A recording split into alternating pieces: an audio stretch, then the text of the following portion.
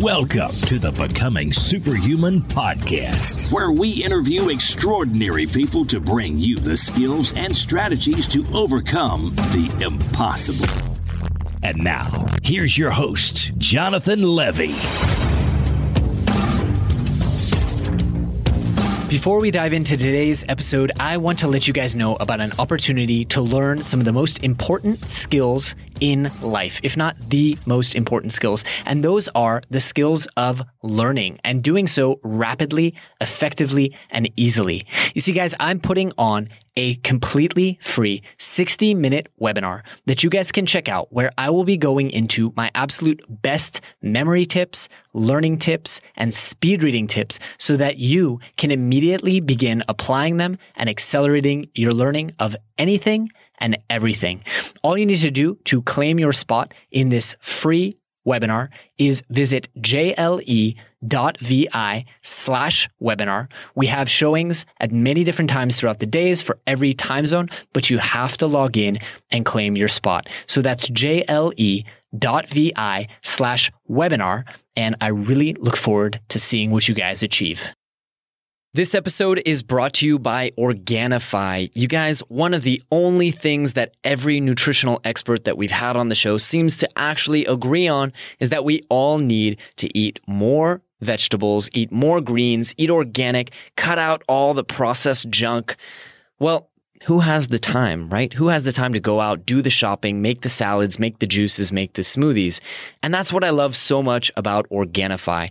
Their product is an all-organic green juice. It has all of the nutrients that you need. It tastes absolutely amazing, and it's made by wonderful people who I consider to be personal friends. And as listeners of this show, you guys can actually save 20% on your first order. And all you have to do is go to Organifi.com. That's ORGANIFI.com and use the coupon code SUPERHUMAN at checkout. Greetings, Super Friends, and welcome to the Becoming Superhuman podcast. I am absolutely tickled that you have decided to spend the next 30 to 60 minutes with me. Today's episode is lovingly brought to you because Apple Laurel 00 from the US of A has decided to leave us a wonderful review, which says, with 5 stars, motivating and inspiring. I've been listening to this podcast for months now, and I love it. Not only does it provide me with exciting ideas and insights, it also provides me with new resources on a variety of topics. For example, this morning I woke up early and looked up Benjamin Hardy's article on 8 things every person should do before 8 o'clock, and I already have a list of 4 more things I could add to my routine to enhance my life. Listening to this podcast is mind expanding. I look forward to using the tips and tricks as I become a superhuman myself. Well, thank you very, very much, Apple Laurel. I really, really appreciate that. And for those of you who haven't left a review, I'm going to talk you into it eventually. You might as well just do it now. On to today's episode, you guys. Today, we are joined by a friend of mine from the real world, a recent friend who I was introduced to by one of my very best friends in the world. His name is Cédric Waldburger. Cédric is originally a Swiss national who today travels the world all year round and lives with only 64 things. He is passionate about startups. He's a serial entrepreneur and an investor and a blockchain enthusiast. He's working on a number of different startups, including DFINITY, a venture-backed blockchain startup, and, well, another one that you're going to hear about that I think is equally as interesting. He's co-founded a number of businesses around the world, from Zurich, New York, Paris, Hong Kong, London, and Berlin. And he's held roles in the technology management side for the better part of 2 decades. He is all about growing businesses, but that's actually not what we spent the majority of the conversation talking about. What we talked about for 80% of the time was the level to which Cédric optimizes and deliberately thinks about his life and the way that he is living it. He is deliberate about everything he owns. He is deliberate about everything that he does, and he is deliberate about everything that he thinks and feels. I think it's a really fascinating approach to life, and I love the message at the end of the podcast where he explains what the point of it all is and why he puts so much effort into leading the perfect life. I think you guys are really going to enjoy this episode. I certainly did. As I said, Cédric has quickly become a personal friend of mine, and I think that you guys are very quickly going to understand why. So without any further ado, let me present to you my super friend, Mr. Cédric Waldburger.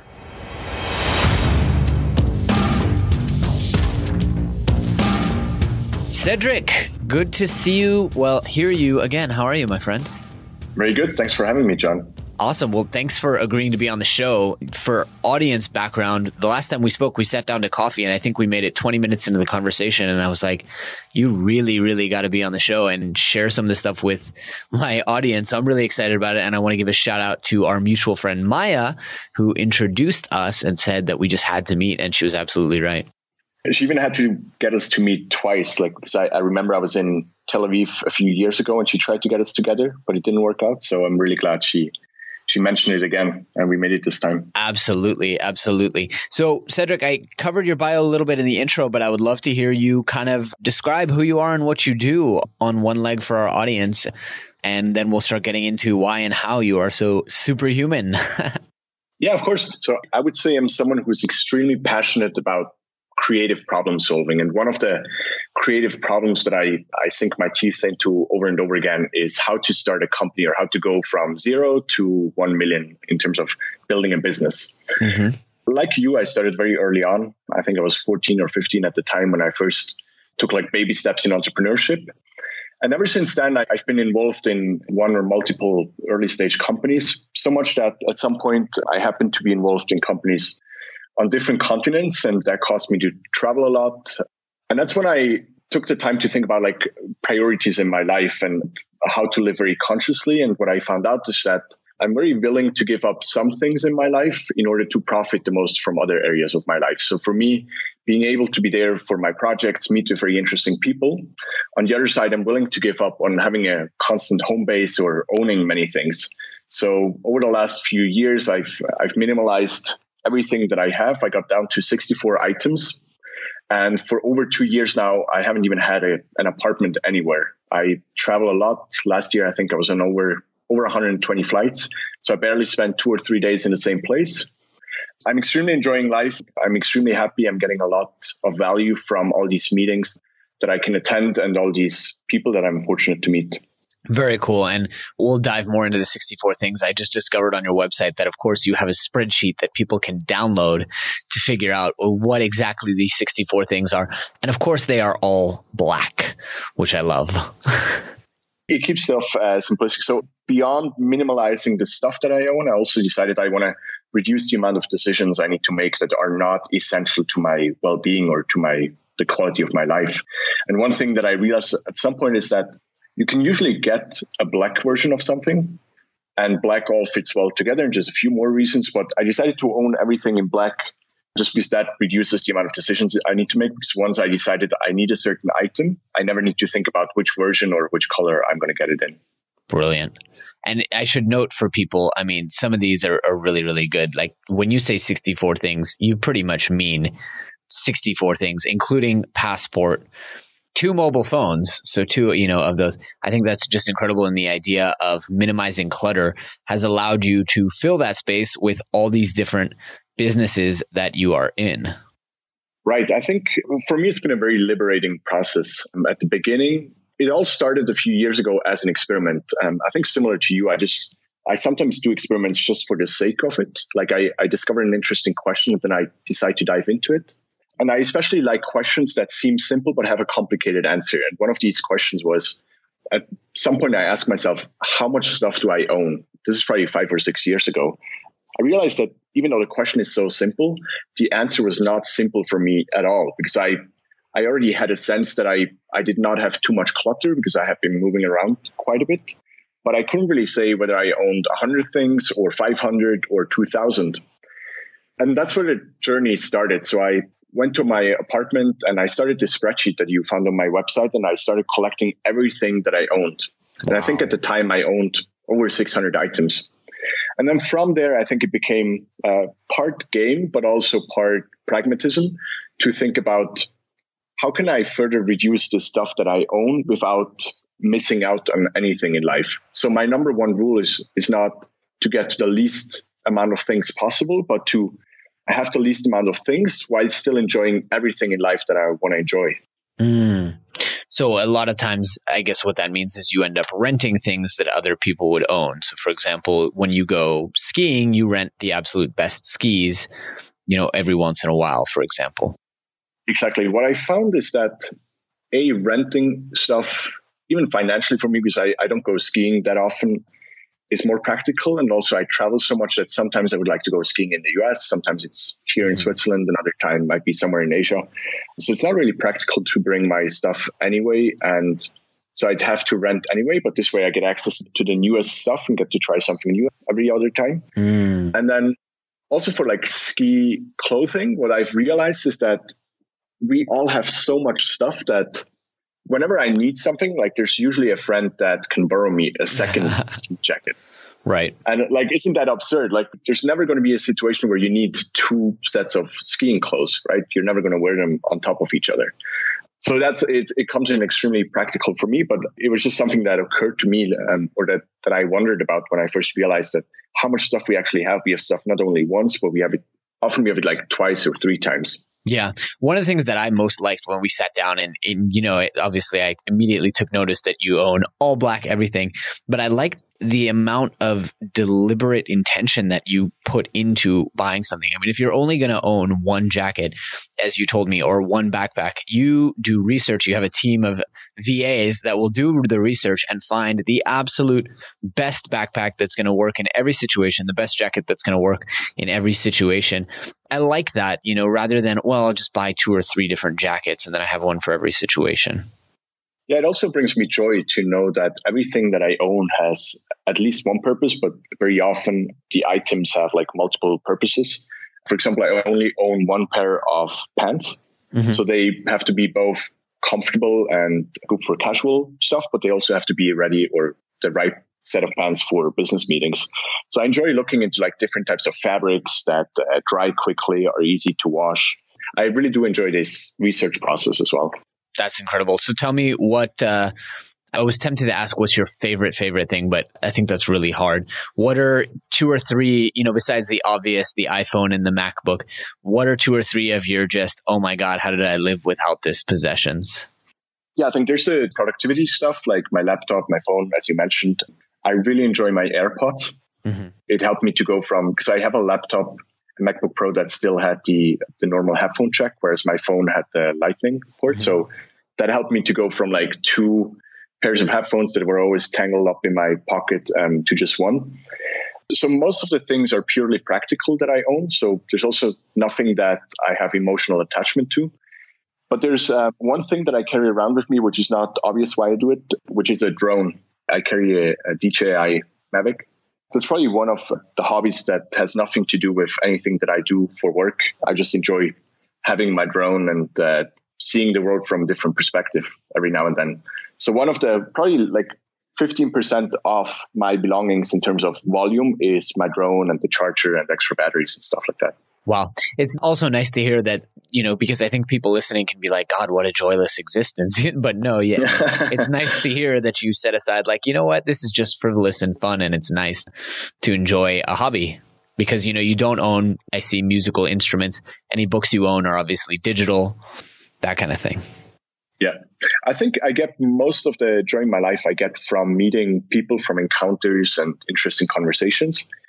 I try to detach myself from like being too emotional with things. So there's nothing that brings me joy just by its existence, but often by what I can use it for. So I get joy from all the stuff that I have because it enables me to have the lifestyle that I have.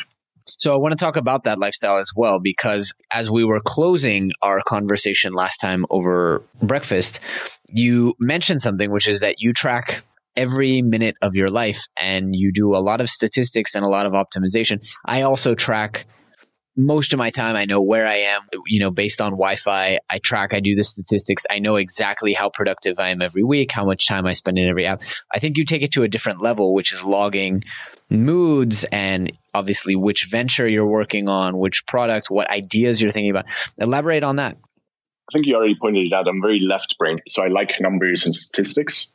I'll take a step back. So every 3 months, every 90 days, I kind of start my year 4 times during the year. Instead of making annual goals or plan for the year, I plan for the next quarter. I found that 90 days for me is a much better time frame to look at when I set goals and review my progress. And as part of that, I review 12 areas of my life. And one of them is friends and friendships. And one question that I ask myself every 90 days, among many others, one of them is, who are the 5 people that I've spent the most time with? Mm-hmm. And in the past, when I've asked myself that, I realized that sometimes it's hard for me to differentiate between who I think I should have spent the most time with and who I actually spent the most time with. And that triggered this experiment to track every second of my life. So I use a software on my laptop. It's called Toggl, Toggl.com. And I've built a custom script that allows me to switch from one activity to another within less than a second. Like I have this very efficient workflow of logging what I spend my time on. And the way I think about it is not where I am or what my body is doing, what my brain is occupied with. So if I'm meeting with someone, that's like where my brain is, where my consciousness is right now. So I don't log whether I'm on an airplane or on a train or in an office, but I log whether I'm working on this project or that project or who I'm meeting with. And then what it has shown me is that now that I had a way to go back and look at exactly how many seconds I've spent last quarter with my best friend, my father, my mother, and so on, it gave me a way to see the difference between who I thought I should have spent the most time with and who I actually spent time with. And that helped me to readjust my priorities and actions to bring the two to an overlap. I really like that because, I track a lot as well, but I like this idea of tracking the people you spend time with. And it's tough. I guess unless you do it manually, it's tough because, if I'm at a friend's house, I can add that as a Wi-Fi event and have it tracked automatically. But the reality of it is, a lot of my time, I end up hosting a lot of people at my place and it ends up looking like time that I sat on the couch at home. But in fact, it was very high quality time hosting and being with people that I enjoy. Right. I thought about to what degree it could be automated. I think it's very hard to do unless you record everything in your life and you build very smart machine learning. So let's say you had your phone camera on all the time and your phone microphone, which is kind of creepy, but maybe there's some information that you could extract from that to automatically log that, at least to like the precision that's needed for it to be useful. Right. Let me ask you this. The important thing that always comes down to for me is what do you do with the data? What are some decisions that you have taken differently? And what are some of the ways that you've actually created impact in your life based on the data that you're constantly accumulating and formulating? Mm-hmm. Yeah. So one thing, if we talk about the time tracking, one thing I've already mentioned, I realized who I should be spending more time with. And I became conscious of that and changed things in my life or was more proactive about spending time with a certain person. Another thing that I've realized is how much time I spend on different projects. And what I realized was I was biased to spend more time with the projects that did not go well than with the projects that did go well, which doesn't make sense, right? You should be investing most of your time into the projects that have the highest chance of being successful and growing the biggest. So looking at my time and realizing that was very, very good for me. Another thing that I do is I wear a Fitbit tracker and I check my heart rate every now and then, especially my resting heart rate. And I see correlation between that and how well I feel, how much I sleep, how much time I spend on an airplane or between different time zones. And there's been a lot of learnings that I can take from them. And I now see it as an early warning signal. So if I see that my resting heart rate increases, I know that I should probably make sure I get a bit more breaks into my schedule and I sleep a bit more. Oh, I like that. That's a good one. I tried all these fitness trackers years and years ago when the first Fitbit came out, and I found it to be completely lackluster in actionability. And so it was like, okay, but I think they've gotten a lot better and I probably need to come back and give them another chance. I think that the heart rate feature is a killer feature, at least for me, for the way I use it.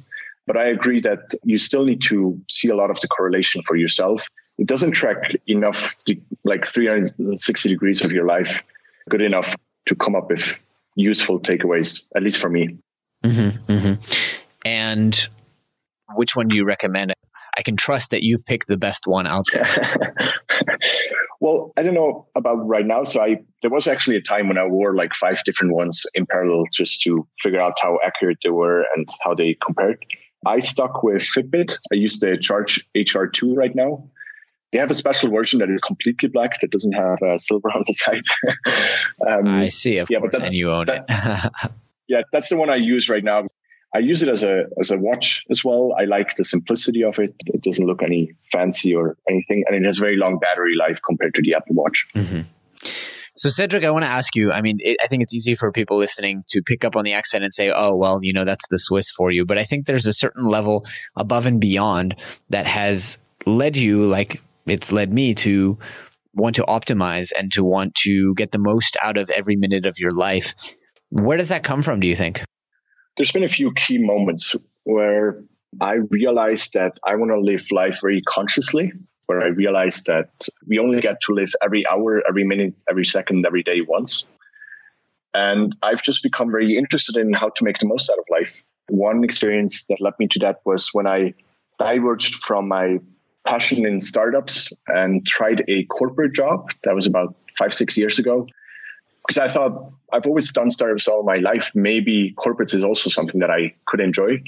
And I gave it a try. And I went to the other end of the spectrum and went into investment banking for a project. Oh, wow. And I realized that where I was immediately frustrated by the fact that a lot of the people I worked with, even though they were extremely smart and driven, I felt they worked for incentives that ultimately didn't make them happy. So they were all motivated by monetary and materialistic goals. And I also saw how when they got to the next goal, immediately they wanted something bigger without even thinking about what it is that they ultimately want. And what that triggered in me, besides finishing my project early, was that I spent quite a bit of time thinking about what is it that makes me happy. Because ultimately we don't want money, we don't want a big car, we want to be happy. Mm-hmm. That's when we feel successful and happy, right? So I spent quite a bit of time thinking about this. And what I discovered while I was observing myself is that I get joy from learning, from understanding the world, from seeing connection and correlation between various things in life. And especially this figuring out this process of how to go from an idea that I had at the bar last night to something that is a business. Mm-hmm. And at that point, once I realized that, it became so easy to build all these routines and rules and rituals in my life to get the most out of this area of my life. That's why it became very easy for me to sacrifice certain things in life, because I knew I would get more in another area of life in return. I really like that. And I think that makes a lot of sense. And when you look at it that way, again, I think it's easy for people to look at just how deliberate you are and how much mental energy you put into your life and the way you spend time and the degree to which you travel, and say, aren't you taking the joy out of life? But really it's about systematically putting in as much joy as possible in life. I agree. Also, the one thing that I try to avoid in life is regret. I want to make many mistakes and I want to learn from them. And I think mistakes are just part of the process. But what I want to avoid is regretting having made a decision unconsciously. So let's say I have this feeling in the back of my mind that I should spend more time with my father, let's say, but I never take the time to really confront that feeling and make changes in my life. And then something happens, or let's say my dad passes away or whatever. I don't think I want to live with the regret I would have in that case, where I know I had this feeling inside of me all this time and I knew I should change something, but I let myself be too busy to take action and change direction. So this has not actually happened to me, fortunately, but just as an example, that this is always what guides me, why I try to be so conscious and avoid regret and live very consciously. Wow. I think that's a really powerful example. And I'll mention for people who want to read further, we had Tim Urban on the show recently, and I love Tim from Wait But Why. I love his work. And he wrote an article, just a couple different articles on the perspective of time. And just one of the points that is such a powerful moment is he did the calculation and tells people if you are 18 years old, you've already used up 95% of your time with your parents. And millions of people have read that blog, but how many of us have actually taken the time and changed and made it so that every Sunday we are actually with our parents? So I love that distinction between knowing something in your head and actually implementing it in your life. Cédric, I want to ask you another question, which is first steps. What do you think? I mean, we've thrown out a lot of ideas and a lot of optimizations. What would you say would be a great first step for someone to either start simplifying their life or start living it more deliberately in the way that you've been so successful in doing? Yeah, I think there's a couple approaches. One thing that I can only recommend is try to observe yourself and figure out when is it that you're the happiest. Again, that's a very simple question, like what makes you happy? But for me, it took quite a bit of time to really figure out which situations or what actions it was that made me happy.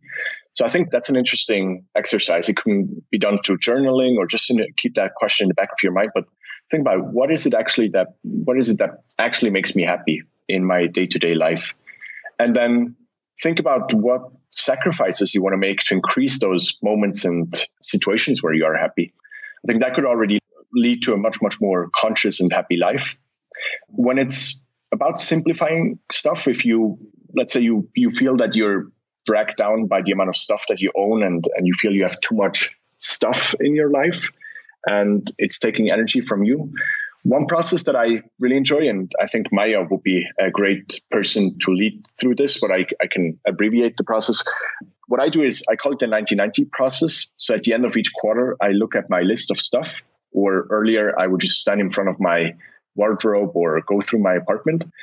And I look at every item and I ask myself, have I used this in the last 90 days? And am I going to use it in the next 90 days? Mm-hmm. And if the answer to that question is no, then the chances are very, very high that I will never touch that item again. I will just not need it in my life and I can give it away. Because think about it, like in half a year, you have formal, informal events and situations. You have warm days, cold days, you travel, you're home. If you don't need it within half a year, chances are high you're never going to need it again. What I then did at the beginning, because it was hard for me to just give stuff away or throw it away, I put it in a bag and I put that into a corner of my apartment or wardrobe or wherever. And I came back 90 days after, and if I had never taken the item out of that bag, it was much, much easier for me emotionally to get completely rid of it. Right. So putting it in a bag first and then getting rid of it 90 days later was much easier for me at the beginning, because otherwise I always had this thought in the back of my mind, maybe there will be a chance that I'll use it. Maybe there's going to be that situation where I'll be glad I have this. That's a really good strategy. But truth be told, like it did not happen to me once that I went back to that bag and picked out anything. Right. I'm always telling my girlfriend, she says, well, we might need it. My parents also have this, well, we might need it strategy. And I always tell her I did this whole clean out and I probably need to do it again. But there's not been once where I don't even remember what I gave away in the last big clean out. I have no idea what it was, much less, oh shit, I wish I hadn't given that away. It's never happened. And then the other exercise that I'm going through right now is, I'm involved in quite a few projects at the same time. So while the physical part of my life has been very decluttered and reduced to 64 things, like sometimes I'm involved in as many as 15 projects at the same time within a month, which is way too many for my brain capacity. Mm-hmm. And I'm currently in the process of consolidating and letting go of some projects in favor of others. But that's been a very long process for me because it was hard for me to figure out A, which horses to bet on, and then B, also I'm so thirsty for all the experiences I get, A, from the projects, but also from the people that I work with, that it's very hard for me to let go, because I think that's the most valuable part about building a company or solving a problem in general, is like the learnings you get. So I try to immerse myself in as many different projects and learning processes as possible. Mm-hmm. But now I feel I have a very good idea of what I want to do with the next 5 to 10 years of my life and which projects I want to double down on, or at least which areas I want to work in. So I'm currently in the process of decluttering that as well. So let's get into that. I mean, I said again in the bio a little bit about the projects that you do, but what are you working on right now and which ones are going to be the horses that you back? Yeah, I think The three projects that I spent the most time on right now are a blockchain project. It's called DFINITY, a computer vision project called Glimpse, and a productivity app called ScentTask. And while all the projects are very interesting and I'll learn a lot from them, the projects in the blockchain space right now, I feel, give me the most value because there's the most happening in that space right now. And I feel that's my best shot at having a real impact in the world is leveraging blockchain technology and my early access and my understanding of both the technology and the psychological or business side of it, and leveraging that. So I'm currently working towards spending as much time as possible on this project DFINITY, which is basically a more powerful version of Ethereum. So it will not only allow you to execute smart contracts, but it will be so much more powerful that it allows us to run any kind of application in a decentralized setup. So probably a few years from now, we'll be able to run something like Google or Facebook on a completely transparent, immutable, and decentralized platform. Wow. You had drawn this link between the decentralization of your life and the decentralization of the technologies you're working on. Elaborate on that a little bit and explain to our audience that connection that you had explained to me. Yeah, I think we're living a very interesting time. Globalization has happened and we all travel a lot, or at least we interact with people from all over the world. And still, most of what we work with or what we work on is still very closely attached to a geography or a nation state.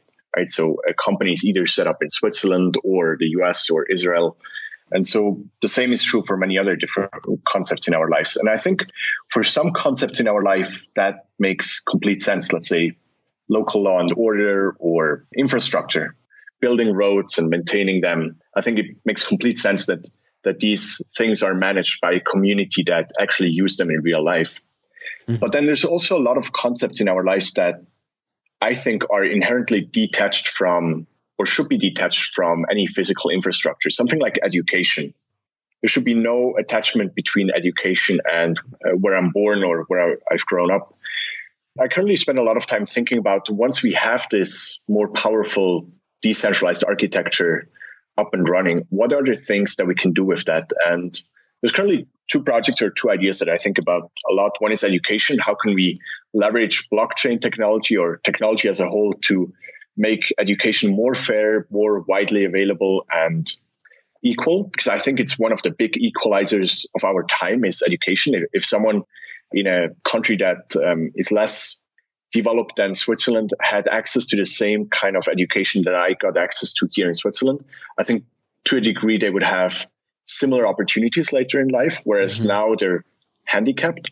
And the second thing is voting and governance and kind of self-regulation of communities, where I think once we introduce technology and maybe an identity or a blockchain-based identity into our current voting process and governance processes, we can vote on a lot more things. And that comes with a set of benefits and challenges. But I think it's extremely interesting to talk about how to build a more direct or liquid democracy. Absolutely. And I think it becomes especially interesting with what we were talking about, where these governmental borders, especially for someone like you or someone like me that doesn't live or even necessarily visit their country of origin and citizenship, how relevant are these boundaries that we've created with national borders and jurisdictions and social support systems? I agree. I think they're, to a large degree, like from the perspective of now, I think they're very random. I think they made sense a few hundred years ago, where it was all about defending your common interests against someone else's interests. And you just happened to interact with the people around you the most because you didn't travel that much. There was no way to communicate with someone on the other end of the world. But times have changed, and now communities are something much, much bigger than geographic or local communities. And so I think it could also make the world a bit better if we all felt a bit more united and had this common platform where we all felt like we were part of the same planet and not just part of the same village or country. Yes, absolutely. Now, tell us a little bit about ScentTask, because you and I barely covered this, and I think it's really, really interesting, especially given, we recently had David Heinemeier Hansen back on the show talking about the opportunity for living a superhuman life when you either run or are part of a decentralized, distributed remote team. So yeah, tell us about that. Yeah, super exciting. And I'm a big fan of him. Basecamp is definitely a tool I've used a lot in the past. I love all kinds of productivity tools because I feel they give me more freedom in my life. If I have tools that give me ways to enhance myself and make myself superhuman, I can get a lot more done. So what I've seen in the past is with tools like Basecamp, Asana, Trello, and all these other task managers, it's a very crowded space. But what we saw is that they're all built to interact with people you either have in your team or closely work with, or at least frequently work with. But what about the people that you only work with infrequently, or let's say once every 3 months or once a year? An example could be your lawyer or your accountant. What I've seen is while inside the companies, we've often found a very efficient way to collaborate through something like Basecamp or Asana. When it came to collaborating with these more like one-offs, like lawyers or accountants, I would always fall back into a very inefficient scheme of working together. I would use email or WhatsApp or whatnot. And it comes with all the downsides that are attached to that. So there's no tracking. It's very hard to figure out who's going to do the next step in a project. And it, for me, just leads to an overload of my brain because I try to keep track of that in my brain, and my brain is just not made to keep track of like 100 different tasks that I've sent out. So the idea behind SendTask is quite simple, but we feel it's powerful. We build a task manager with similar functionality to Basecamp, Trello, Asana, and so on, but it allows you to share tasks with anyone. And we do that by building something that is something extremely intuitive. So there's no onboarding process needed. And then 2, even more important, you can send tasks to someone and that person can interact with those tasks without creating an account. Nice. So you don't force someone to create yet another account and sign up to your tool first.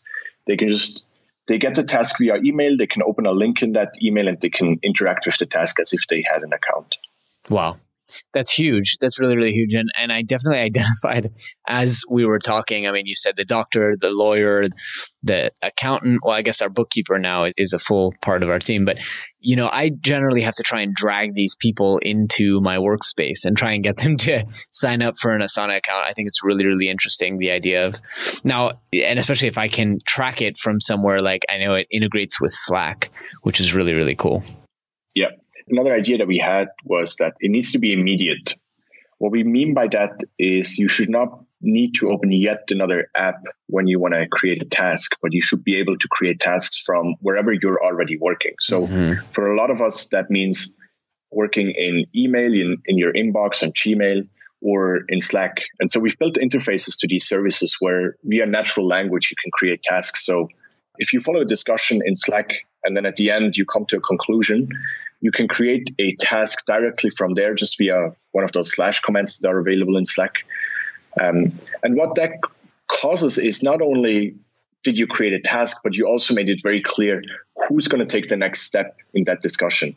Because what we saw as a team before was that very often discussions happened and we came to a conclusion, but it was not clear who's going to do the next step. And then suddenly stuff got abandoned, which was terrible, right? Because we had gone through all this process of coming to a conclusion and a solution, but then it got abandoned because no one was aware exactly who's going to take responsibility for the next steps. And you mentioned it at the beginning. So for us, similar to 37 Signals, we're also a completely distributed team. So we're 13 people by now in 12 different countries. We're split across, I think, 6 different time zones right now. And we use SendTask to build SendTask, which is an interesting experiment. So we try to build software that fuel teams like ours that are split over many different countries and don't sit in the same office. So we can't use a whiteboard or post-it task list, but we have to fully rely on digital communication for the most part. And yeah, it's been a very interesting experiment so far. We've learned a lot along the way. Definitely sounds like it. And I think I probably need to give it a try and check it out. Cédric, we're coming up on time here. So I want to ask you for some of your superhuman hacks. I know when it comes to diet and exercise, you have some very specific stuff, but in general, what are some of the things that you do to keep yourself performing, even when you fly around the world and are working on 15 different projects? Yeah, for me to deal with travel, some of the things that I've noticed is, you mentioned it already, like diet is important to me. So for example, for the last 5 years, I've only had still water. I don't drink coffee. I don't drink tea, no alcohol, no fruit juices. I don't eat any sugar. which may sound like a large sacrifice, but for me, my experience was only the first 3 weeks was when I missed it. And after that, it became extremely normal and enjoyable for me, this diet. It made me a lot more balanced, and it really helps me fall asleep and get up on time, even if I jump across time zones. I think in general, my approach is that if I feel something is missing from my life, and that often happened when I started traveling, I try to build it into my daily routine. So for example, early when I started traveling, I felt like I won't go to the gym. I won't work out if I'm traveling. I'm just going to do that while I'm at home and I have access to my gym. But then what happened is once I started traveling 300 days out of the year, suddenly I was not working out at all anymore. And what I did was build that into my daily routine. So now every day when I wake up, the first thing I do in the morning is work out for 15 to 30 minutes. And I use bodyweight exercises. So I never have an excuse not to do it because I don't need any equipment. I can do it in a hotel room. I can do it in an airport lounge. I can do it in an apartment, wherever I am and whenever I have time. Another area where I felt similar is that I didn't make enough time to read, because I always felt like usually the time when I finish work, I felt too tired to really dive into a book and consume its contents. On the other hand, what I realized is that every time I read a book, it really expanded my horizon, and I truly enjoyed that process. So one adjustment that I made to my daily schedule or rituals was, as soon as I get to the office or I start work, I read a book summary. So I don't burden myself with reading an hour or whatever per day, but I read one book summary, and that can be as short as 5 minutes on certain days. I use an app called InstaRead for that. There's a similar one, which is bigger, I think, called Blinkist. And this way I've gone from reading or consuming the content of one book per month when I was still reading full books to almost 30 to 31 books per month. And I use that as a filter process. So I wouldn't say that reading a book summary is the same as reading the full book, but it helps me filter out the books that I really want to read versus others where I'm happy with what I've learned after I've read the book summary. Very nice. I think that's really, really wise. I really, really like that. Cédric, I'm looking at the clock now and I'm realizing that we have come to the end, but I want to ask, first off, how can people reach out and get in touch with you, and where can they find the different projects that you're working on? So one good point to get in touch is my website. It's called 64things.com, 64 as a number and then things.com. I use the same handle on Instagram and Twitter if someone wants to get in touch. You'll also find me by Googling for my name. And on my website is also where you'll find links to all the different projects that I'm working on. Brilliant. Brilliant. And I want to thank you for, for helping us analyze and understand and dissect every aspect of your life. First, though, I want to ask for you, what would you say the most important takeaway that our audience should be reminded of was for this episode? Or the message, rather, that you'd have them take with them for the rest of their lives? I think I'd like your audience to think about what it is that makes them happy and how they can increase those moments in their life. Yes. That is the most timeless and most important thing. And I'm really glad that despite all the optimization and getting the most, it ultimately all comes down to that. So Cédric, again, I want to thank you very much for spending your time with us here today. It sounds like you and I are going to make a chance to grab coffee again, or I guess grab still water again in California in a couple of weeks. But I'm really looking forward to keeping in touch and continuing to make you one of the people that I spend more time with. So thank you again for your time today. No, thanks a lot for having me, and I'm looking forward to seeing you soon. Awesome. Take care, my friend. You too. All right, super friends, that is all we have for you today. But I hope you guys really enjoyed the show, and I hope you learned a ton of actionable information, tips, advice that will help you go out there and overcome the impossible. If you've enjoyed the show, please take a moment to leave us a review on iTunes or Stitcher, or drop us a quick little note on the Twitter machine at GoSuperhuman. Also, if you have any ideas for anyone out there who you would love to see on the show, we always love to hear your recommendations. You can submit on our website, or you can just drop us an email and let us know. That's all for today, guys. Thanks for tuning in. Thanks for tuning in to the Becoming Superhuman podcast. For more great skills and strategies, or for links to any of the resources mentioned in this episode, visit www.becomingasuperhuman.com/podcast. We'll see you next time.